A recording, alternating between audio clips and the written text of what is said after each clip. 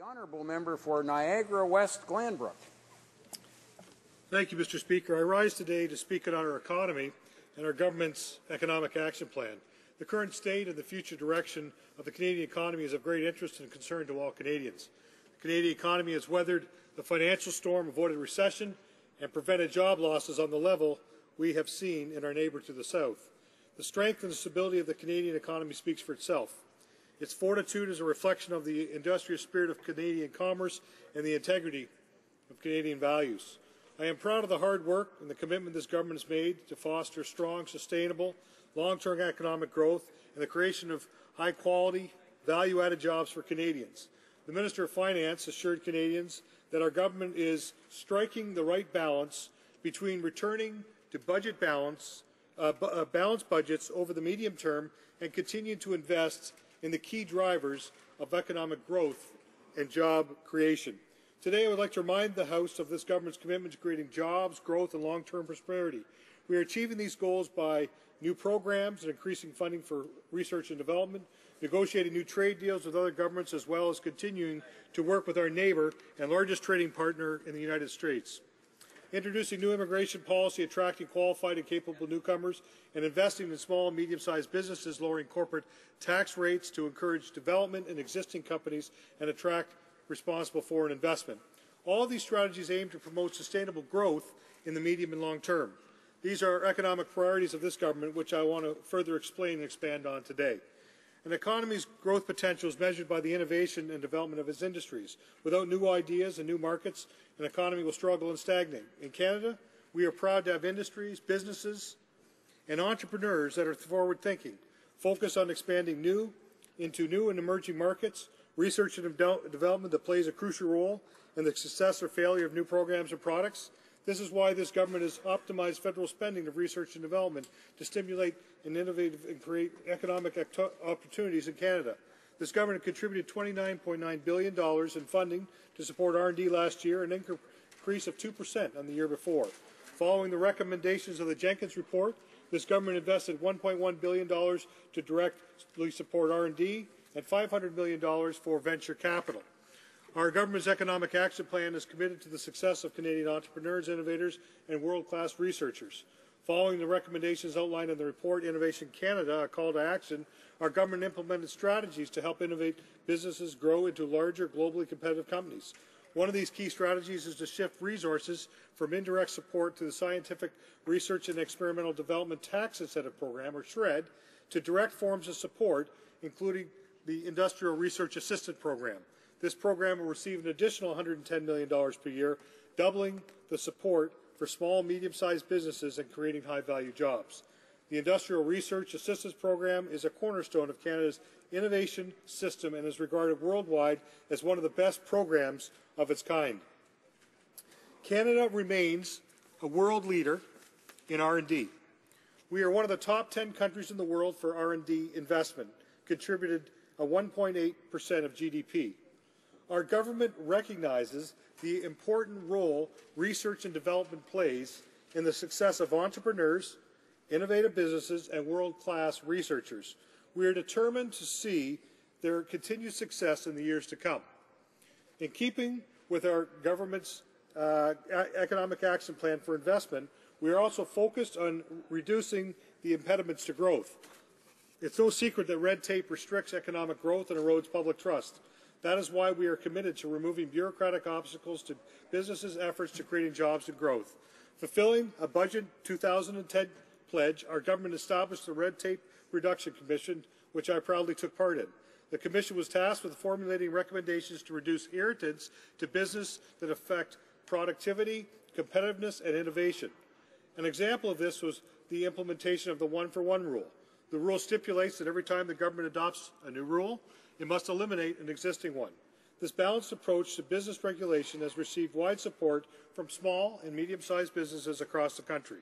We are committed to delivering better regulations that reduce obstacles, lower costs, and promote growth for Canadian businesses. While small and medium-sized businesses form the backbone of the Canadian economy, corporations are equal contributors to creating jobs, growth, and long-term prosperity in Canada. Our government's economic action plan has introduced broad-based tax reductions for promoting investment and growth across the Canadian economy. We're delivering more than $60 billion of tax relief to job-creating businesses through a 6-year fiscal plan. To better support businesses, investment, and improve productivity, this government's reduced the federal general corporate income tax rate to 15% on January 1st, 2012, from 22% in 2007. Reducing corporate taxes and removing obstacles for foreign investment will spur the Canadian economy forward. These improvements are already producing results. Lower general corporate taxes have increased the rate of return on investment and reduced costs, provided businesses with stronger incentives to invest and hire in Canada. Canada leads the G7 with the lowest overall tax rate on new business investment. Our proven policies have been recognized by Forbes magazine. In 2011, Forbes magazine featured the best countries for business. Canada is the #1 jurisdiction for conducting businesses among the 134 countries studied. This article is high praise. Keeping taxes low and providing the right incentives for Canadian businesses is a cornerstone of this government's long-term plan for jobs, growth, and prosperity. International trade and foreign investment continues to be high priorities. Canada's continue to grow and prosper. We need strong, reliable trade partners, partners who will invest in Canadian industry while encouraging Canadian investment in their own. These are partnerships this government has forged and will continue to build on. We are pursuing the most ambitious trade expansion in Canadian history. We are committed to creating the right conditions for Canadian businesses to compete internationally and in new and emerging markets. Canada's Foreign Investment Promotion and Protection Agreement, or FIPA, with China will provide stronger protection for Canadians investing in China and facilitate the creation of jobs and economic growth here at home. This is exactly the trade partnership Canada business and venture capitals need to grow and expand. This treaty is designed to protect Canadian investors in China through stable, predictable rules and protection against discriminatory and arbitrary practices. Despite the baseless claims made by members of the opposition parties, this treaty does not produce a net benefit to Canadian industry. This government's pro-trade plan is opening new doors for Canadian businesses and provides important benefits for Canadians investors. In addition to forging new partnership, this government is sitting down with old friends in the European Union to establish a new trade agreement. The Canadian-Europe Comprehensive and Economic Trade Agreement promises to be a cooperative and valuable partnership. The agreement mirrors NAFTA but is considerably more ambitious and more lucrative. In a recent study produced by the Canada Joint EU Committee, it was found that a new agreement could boost Canada's GDP by $12 billion annually and increase bilateral trade by 20%. To put that in perspective for the House and for Canadians, that's equivalent to creating almost 80,000 new jobs or adding $1,000 to the average Canadian family's income. Trade agreements aim at creating jobs in high-growth industries such as resource development, agriculture production, high-tech manufacturing, and global finance. These are important markets with high growth potential. Their success will have a direct impact on the infrastructure, development, and the success of communities across this country. The beauty of CETA is that it will enhance trade alliances and corporate partnerships in markets throughout the provinces and territories. We all stand to profit from this treaty. The negotiations with the European Union are the most transparent and collaborative trade negotiations ever undergone in Canada. All levels of government recognize the economic benefits this agreement would bring to all regions of Canada. The EU holds tremendous opportunity for Canadian workers and businesses. The EU market includes 500 million people and annual economic activity of over $17 trillion. The European Union is Canada's second largest trade and investment partner behind only the United States. Canada's prosperity and Canadians' prosperity and standard of living depend on these trade agreements, and this government is committed to seeing them all realized. There are other things that I wanted to talk to, but I see I'm running low on time, so I will just move towards the end of my presentation here.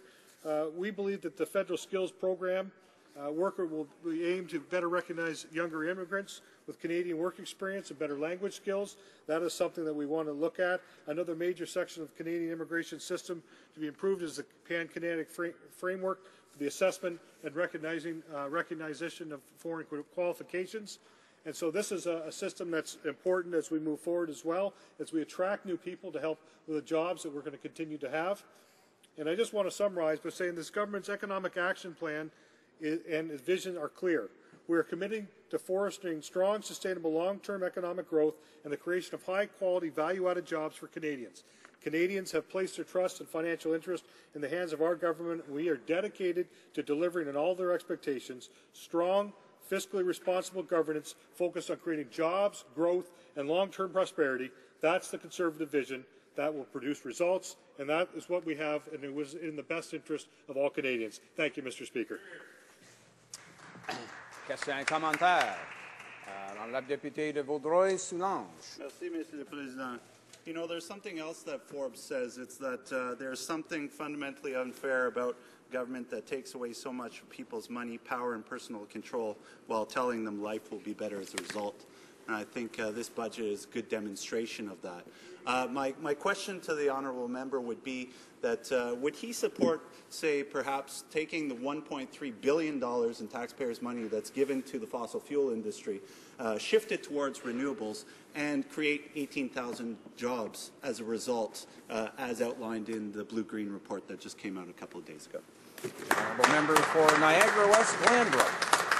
I want to thank my honourable colleague for the question. I think that's one of the great things this government has done. Not only have we continued to make sure that we are able to use and explore the resources we have here in Canada, and I might add that we continually look at ways to improve that, and companies are doing that now so that there's less of a footprint, and I think that speaks well for what our resource sector is doing. But we've also committed dollars as well to the renewable sector, and I don't think there needs to be an either-or. I think we can do both.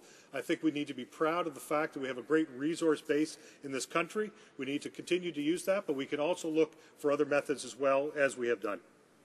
Questions and comments. The honourable member for Winnipeg North. Yes, thank you, Mr. Speaker. I'm wondering if the member would recognize that what we're really talking about today is this massive budget bill, which has a profound impact on several pieces of legislation. It's historical in the sense of the size and the magnitude and the number of changes the government's bringing through, and he makes reference to the European Union. And one of the obligations out of this budget bill is going to be that people that live in the European Union are now going to have to go online in order to get a form which then allows them to come into Canada, which is a fairly significant change. I don't know if he was made aware of that or if the caucus was made aware of it. But does he not think that debates of that nature, when you change laws to that degree, that it would have been better to have had as a separate piece of legislation as opposed to bringing it in through a budget implementation bill? For Niagara West Glanbrook. And I want to thank my colleague from Winnipeg North for the question. I know that as we look at some of the things I talked about, and I realize 10 minutes is really not adequate time to talk about all the things this government is doing, I think that we have to look at the pieces. We've talked about working with trade deals. We've talked about dealing with immigration issues. We've talked about research and development. We've talked about lower taxes. It's all these things working together, and the immigration piece is one of those pieces, and how we welcome people to Canada and the kinds of people we welcome. That is the important piece of what makes this economic action plan so important, is all the pieces working together so that we can have a strong and coherent strategy. Some comments. The Honourable Parliamentary Secretary to the Minister of Health. Thank you very much, Mr. Speaker, and I want to thank my colleague from Niagara West, Glanbrook, for an excellent speech. And it really highlights the difference between the government's plan and the opposition plan, because we've seen absolutely no plan from the opposition. And what's really scary, I think you've heard about the NDP's $21.5 billion carbon tax, but if you look at their unfunded promises, there are $56 billion of unfunded promises. So I wanted to ask the member, because he's very knowledgeable about fiscal responsibilities, where does he think that the NDP is going to get the money for this $56 billion? Because when I add it up, a $21 billion carbon tax only pays for a certain amount of it. Where are they going to get the rest of that money? For Niagara West Glanbrook. And I want to thank my colleague from Oshawa for the question. I think that's one of the things that we've heard a little bit about here in the House about this $21 billion carbon tax. We understand that they don't want to suggest that they're actually going to have to collect taxes for this, but I'm not sure how else they were going to pay for all these programs. And so if we look at it, I know they talk about our government looking at this in 2008, but since 2000, here we are in 2012, we haven't seen that. So obviously that wasn't part of our plan. So I would suggest that taxes will need to be raised to pay for all these things, and it's unfortunate that what will happen it'll be hardworking Canadians that have to pay for all these additional taxes.